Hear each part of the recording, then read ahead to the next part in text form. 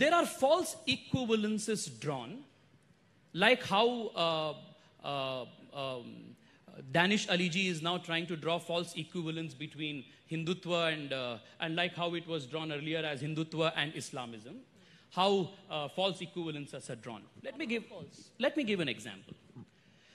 In the previous discussion, there was a discussion going on about Jai Shree Ram as a slogan which we must all be vigilant against. There is a difference between Jai Shree Ram and there is a difference between La Ilaha Illallah.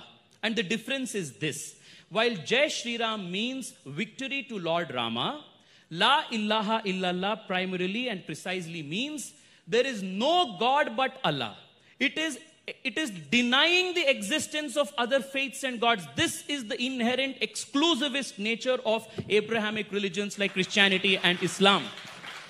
Now, the false equivalence that I'm speaking about is this. Jai Shree Ram is made equal to La Ilaha Illallah, when theoretically, etymologically, it is not. RSS, Bajrang Dal, is made, a false equivalence is drawn.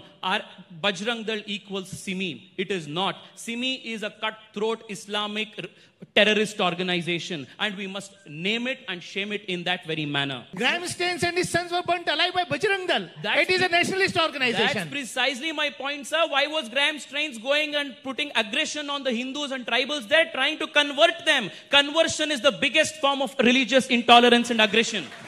No, just a second. Tejasvi Surya, are you trying to condone the murder of Graham Staines and his children? Saying that because he was converting, hence there was violence. No, 1 second, Padmaja.